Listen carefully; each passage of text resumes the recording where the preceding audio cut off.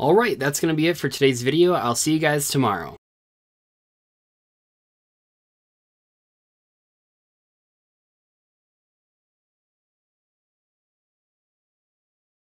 I'm kidding, don't worry, we're gonna go through the Structure Deck Soulburner, but just a little gag, and you know what, maybe I'm a little bit too harsh on this deck, because this is not the Ancient Gear Structure Deck. If you remember, the Ancient Gear Structure Deck reprinted Max C, and that was pretty much the only good card in there, and I'm sure I've offended a couple Ancient Gear players, but if we're talking from a competitive perspective, I mean, you're not gonna play Ancient Gears. They're pretty good in Duel Links though, but you would buy that Structure Deck, open it, get the Max C out, and then just throw the rest in the garbage. The difference between that structure deck and this structure deck is that Salem and Greats are pretty great. And okay, I'll stop with the puns now, but yeah, Salem and Greats are actually a pretty competitive deck in the OCG, and it's pretty exciting to see what they'll do in the TCG. I think that missing Max C will hurt a lot. That is a pretty important card for that deck, but I said the same thing about Subterra Guru Control, and that deck ended up still being pretty good. So this deck's good. It's not like Zodiac in terms of like the power level of the cards, but it is like Zodiac in terms of you're really using the link monsters on top of the link monsters, and a lot of times you're using, I mean, some of them have trigger effects when you use the same name for the same guy that you just summoned. There's some sort of fun nuances there, so it kind of plays similar to Zodiac's. It's not as good as Zoo was though, but and they have a cool counter trap. Yeah, so I just thought we'd take a look at this, and this is a great buy. These are actually really hard to come by. I know online people are selling them for like $15-20, which is like, I mean, that's just like crazy, right? I can't believe that's even like a thing.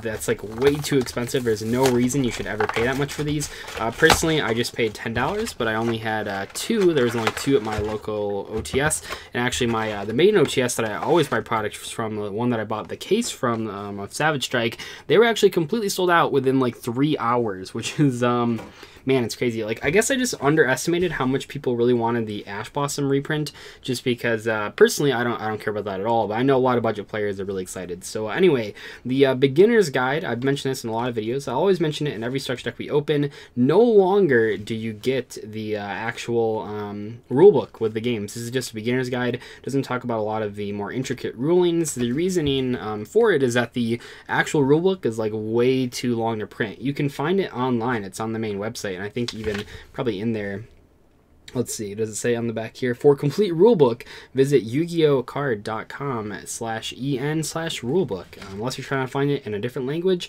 that's not going to work. But yeah, the rulebook's like kind of cool that they don't put in structure decks, because it would be way too thick. I think it'd be overwhelming for a lot of players. And for most situations, a beginner's guide is just fine. It just doesn't talk about like the nitty gritty with a lot of stuff. But yeah, that's the rulebook. And then we have the excellent playmat to impress all your friends. You know, I've said it before. These playmats and structure decks, it's not that they look bad, it's just that they feel bad. Like, it's just impractical to use a paper playmat, and that's just like the same thing for like any game basically. But it's a real shame. But the way that they sort of make up for that is in the at YCS is when they have these structure deck tournaments where you just use the structure deck. The playmats there look like these playmats, but they actually come with like the fabric or whatever, and it's not fabric. Whatever it's called.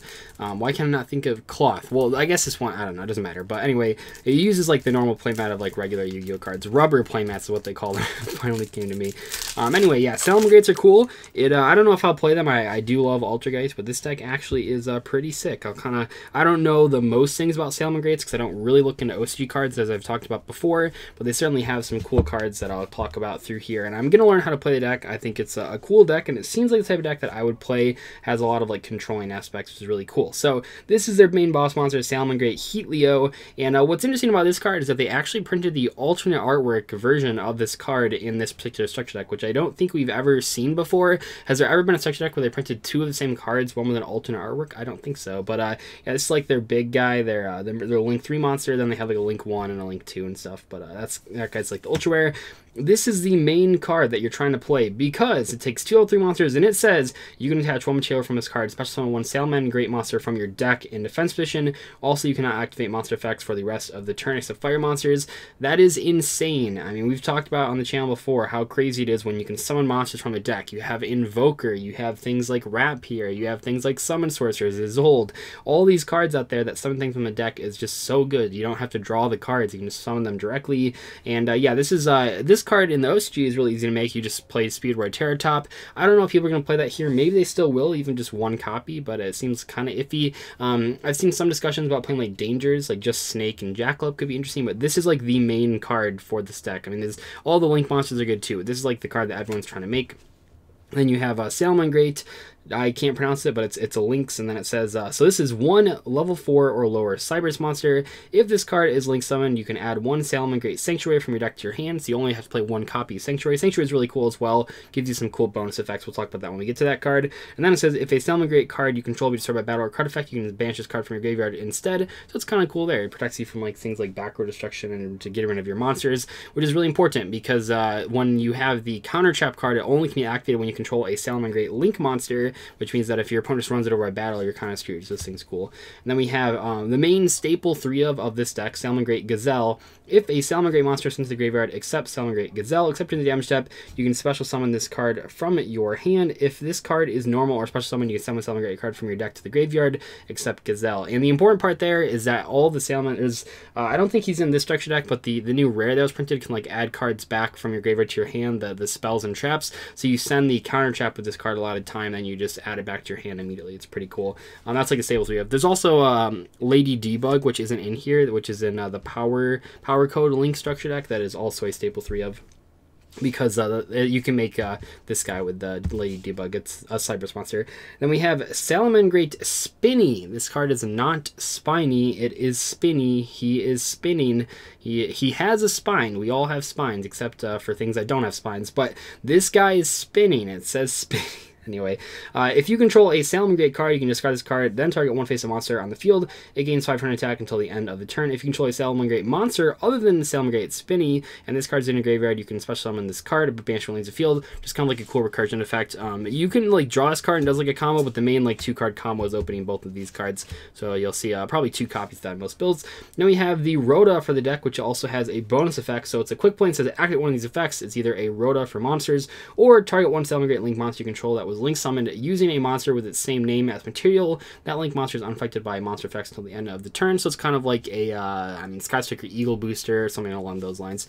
And then we have the Counter Trap. Really crazy card. When a spell/trap card or monster effect is activated while you control a Salamangreat Link monster, negate the activation. And if you do, destroy that card. While this card is in the graveyard, if a Salamangreat Link monster is Link summoned to your field using a monster with the same name as material, so you can kind of see that recurring theme here. And also the Sanctuary will give you an ability to just play a Link monster on top of a Link monster with the same name. So that's kind of cool too. You can just set this card, so it's kind of like a lost win in that regard. So you get extra activations out of it, but also you can just like add it back to your hand. So those are the hollows. Of the hollows, they're all good cards. These are good hollow choices. I know I just spent a lot of time talking about them, but these are like the main cards of this deck. There are a lot of bad Salamangreat cards. There are a lot of good Salamangreat cards, but we don't want to get stuck up on cards like Salamangreat Raccoon. But we'll go through the commons as well. So we got Raccoon, Mole, Fowl, Beat Bison, which I didn't know existed. We have this guy who I wish was playable because I love this guy. Look how dopey he looks. He's like, oh, he's so silly looking. I wish he was playable. We have Salamangreat Foxy. This is either a 1 or a 2 of for most Salamangreat players in the OCG, so it's worth sort of taking note of. We have Falco, pretty much conventionally played as a 1 of. We have Jaguar, which is usually played as a 1 of as well. We have Salamangreat Wolvie, which looks really weird. See, like some of the Salamangreats aren't good, like Pero isn't very good. So you have like a lot of them that aren't very good, but you have like a core set of them, like 5 or 6 monsters that are really powerful, so it's cool. We have that guy. We have True King, the Vanisher. Pretty cool at reprinting the True Kings. We have Dogoron as a common. Is this the first reprint for this card as a reprint of a kaiju monster as a common? We've seen Gamma Steel reprinted a few times. We've seen some of them get rarity bumps. I think this might be the first. Maybe I'm wrong, but I'm pretty sure that's the, maybe did they include a kaiju in the Cyber Dragon structure deck? I'm not sure, but this one, or wait, Cyber Dragon structure deck is like super old. Never mind, I don't know. I was thinking of like Cybernetic Horizon. Pretty sure that's the first common kaiju print. I'm sure someone will correct me if I'm wrong though. Flammable Fire Dog, Fencing Fire Ferret, Inferno, Ash Blossom, and Joyous Spring, the card that a lot of people are getting the structure deck for. I think that what I would give, if I could give advice to anyone going to tournaments the next couple weeks, I think this deck, even if it isn't like a meta deck, it's going to be everywhere. It's going to be at your locals, it's going to be at regionals, maybe not YCSs, but they're not at YCS for a couple of weeks anyway. just because so many budget players are picking up this deck just for the Ash Blossoms, and then they're going to hear that, like, oh, Salamangreats are actually good decks, maybe I should play it. So definitely, like, read these cards, figure out what they do, figure out how to beat them, because no matter how good or bad this deck is going to be, it is going to be everywhere for the next couple weeks, because everyone bought it for Ash. So that's just something to keep in mind. We have Red Resonator, Volcanic Shell, my buddy. And what is this thing? Formud Skipper. During your main phase, you can reveal one link monster extra deck. If you do, when you link summon this turn, you can treat the, do they play? I've never even, that card's crazy looking. Anyway, sorry, I've just never seen that card before. It looks really weird. We have a Salamangreat Claw, Sanctuary. So the big part of Sanctuary is if you link summon a Salamangreat Link monster, you can use one Salamangreat Link monster you control the same name as the entire material. So like I said, the one that's not in the structure deck, the rare one, gets a bonus effect when you use itself as link material. So that, and also the boss monster does as well. So that's kind of cool. So you can do that. During damage consultation, if your monster battles, you can pay 1,000 life points, then target one link monster you control, make its attack 0. And if you do gain life point, equal to the original attack. So that's kind of a cool way to gain life points. But the main thing with this is that you just play the one of, because the cat searches it when you summon, so then you can just search it out immediately, and then it gives you that bonus effect, which is cool. Will of the Salamangreat, pretty good card. We have Monster Reincarnation, Circle of the Fire Kings, kind of a random inclusion, I guess they're fires, so they gotta reprint it. Transmodify, Link Bound, Magic Planter. Really weird to see that card as a common. The card is really cool. That's it for the spell cards. Then we have Salamangreat Rage, which I believe is a one of. You play like usually 1 or 2 counter traps, and I think this is the one of, or maybe it's this one. I'm pretty sure it's this one though. Yeah, oh yeah, because this is like the thing that pops the card. So it's definitely this one. It's like a one of. Transmigration, Prophecy, Threatening Roar, Break Off, Trap Pull. When the link monster links summon, destroy all monsters on the field that are not linked. Okay, weird. Backfire, Goes and Match, pretty cool reprint. And then we got some bonus extra deck monsters. This is what I was saying about the fact that they printed an alternate artwork for the card in the set. Like, I thought this was like a mistake at first, but nope, this is the same exact card. The names are the exact same, the effects are the exact same, but they have an alternate artwork. We've like, I don't think there's a single structure deck that has printed an alternate artwork for a card in the structure deck where it's like the boss monster. We've seen like in the Zane Truesdale like duelist pack back in the day, I think that they had the alternate artwork of Cyber Dragon and the regular artwork of Cyber Dragon. No, they didn't, did they? I can't.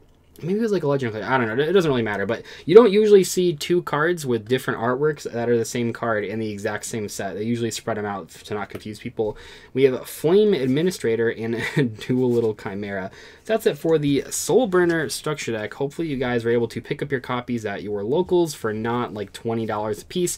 I know that one of my locals was selling for $15, which I did not buy that one. Well, they were sold out. I probably would have bought them. But $10 is probably what you should try to buy these for, because otherwise like it just gets to the point where you probably should just buy singles. But I think this is a great investment. I think that this has the potential, and this is a pretty big thing that I'm going to say here because I think that structure deck's so good.